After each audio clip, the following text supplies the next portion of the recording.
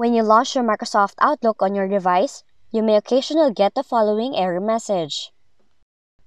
So to fix this problem, make sure to follow the steps in this video to learn how. So for the first method, what you can do is to try restarting your system and check if the issue persists. But if that simple solution did not work, you can try running your Microsoft Outlook in safe mode to see if the error persists. You can do that by right-clicking on your Start menu and select the option Run. Then, type in the following in the text box and press Enter. Now go to the File tab, select Options from the categories on the left, choose Add-ins, and then hit the Go option next to Manage COM add-ins. Then, look for the Salesforce for Outlook add-in from these options, clear the check mark next to it, and then click OK to save the settings.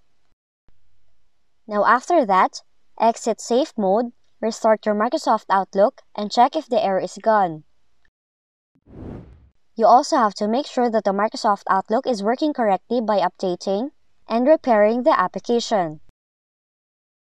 Do that by clicking the File tab, select Account, choose Update Options, and then select Update Now.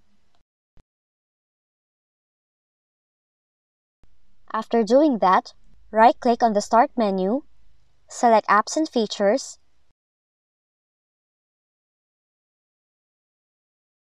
find your Microsoft package,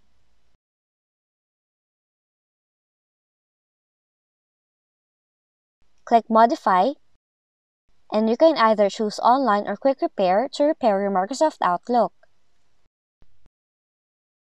And those are the possible methods that you can try to resolve this problem.